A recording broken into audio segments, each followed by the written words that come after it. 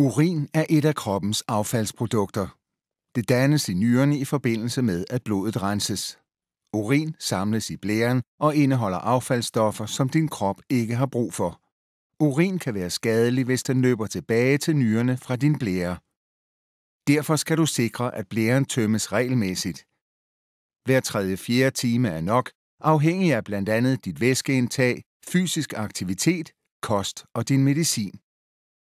Det er vigtigt, at du bruger tid på at sikre, at blæren er tømt fuldstændigt.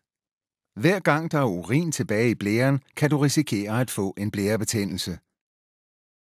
Start altid med at vaske dine hænder grundigt med vand og sæbe. Glem ikke dine tommelfingre. Alternativt kan du bruge vådservietter eller desinficerende håndgel. Kontroller, at du har alt, hvad du skal bruge, før du går i gang. Du skal bruge et SpeediCath Compact kateter og eventuelt en urinpose. Du skal også bruge sæbe med en pH-værdi på 3,5 til 6,0, vatrondeller, engangsservietter og eventuelt en buksebøjle. Nogen kan have glæde af en særlig plastikboks. Træk dit tøj ned, så du kan bevæge dig frit under katetrisationen.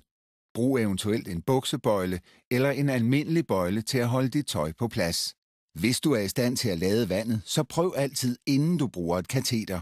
For at forhindre, at bakterier skubbes ind i urinrøret og i blæren, når du bruger kateteret, skal du først afvaske penishovedet. Træk forsigtigt forhuden tilbage og vask penishovedet. Vask i en rund bevægelse.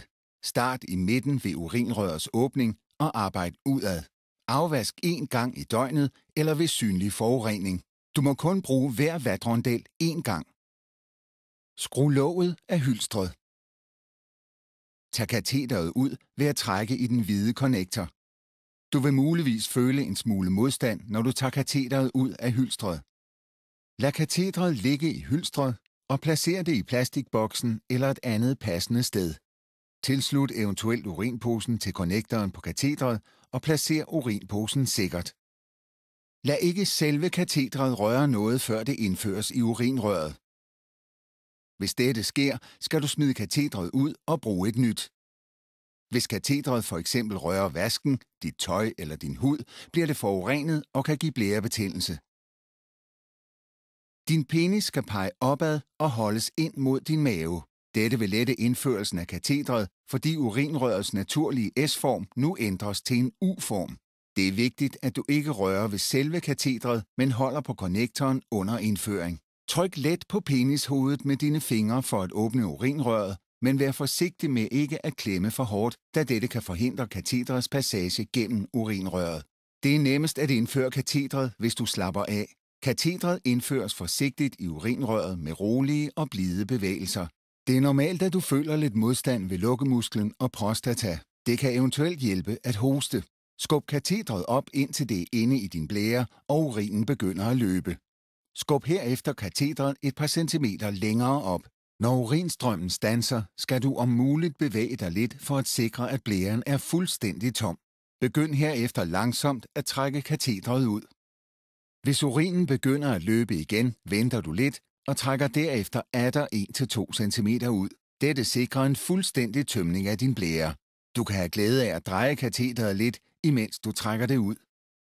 Hvis du har brugt en urinpose, frakobles denne. Tøm posen, før den smides ud. Katetret kan trykkes tilbage i hylstret eller smides ud med det samme.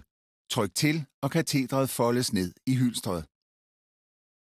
Skru låget på, og hylstret er nu sikkert forseglet. Både kateter og hylster kan smides ud med dit almindelige husholdningsaffald. Du må ikke skylle katetret ud i toilettet. Vask dine hænder. Du har nu gennemgået hele forløbet og tømt din blære. Vigtigt. Oplæring i katerisation skal altid foretages under tilsyn af sundhedspersonale. De instruktioner, der gives i denne film, er kun tiltænkt som opfølgning på den rådgivning, som du allerede har fået eller vil få. Når man er ny kateterbruger, ved vi, at det især i starten kan være vanskeligt at få sin hverdag til at fungere. Der kan være spørgsmål og bekymringer. Det kan være rart at forvente efter oplæringen på hospitalet. Jeg er sygeplejerske og har lang erfaring. Jeg taler med mange mennesker, der bruger kateter hver dag, og jeg vil rigtig gerne hjælpe dig med at komme godt fra start.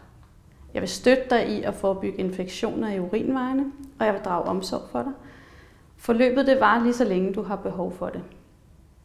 Vi tilbyder individuel telefonisk rådgivning, som kan hjælpe dig i den første tid.